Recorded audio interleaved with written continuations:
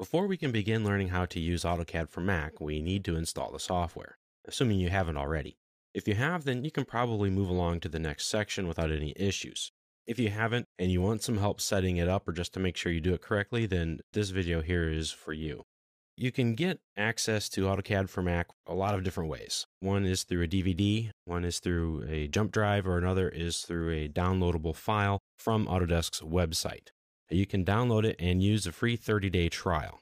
I've downloaded the file here, and I'm just going to double-click on it to open it up and start.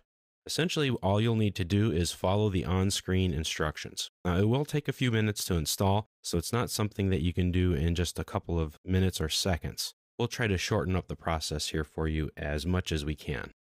Once you get to the install screen here, you can just click on the Install Autodesk AutoCAD 2014 for Mac. If you want to look at any release notes about it, you can open up the PDF files here.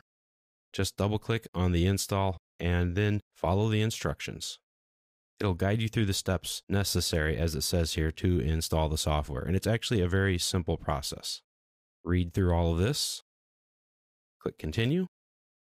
If you disagree or agree after you've read the license, click. If you say disagree, of course, it won't install the software.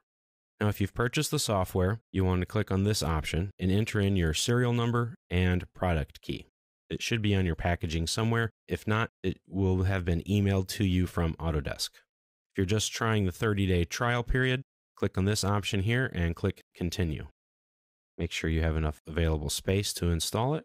Click Install. Once you've clicked Install, entered any passwords for your user interface that you have, you'll just have to wait on the files. It will take a bit of time, as you can see, and it will give you a timer, which I have found to be accurate. I'm just going to pause the recording while we go. Once everything is finished, you will get this screen. Click Close, and then you'll be able to run AutoCAD for Mac 2014 as much as you'd like.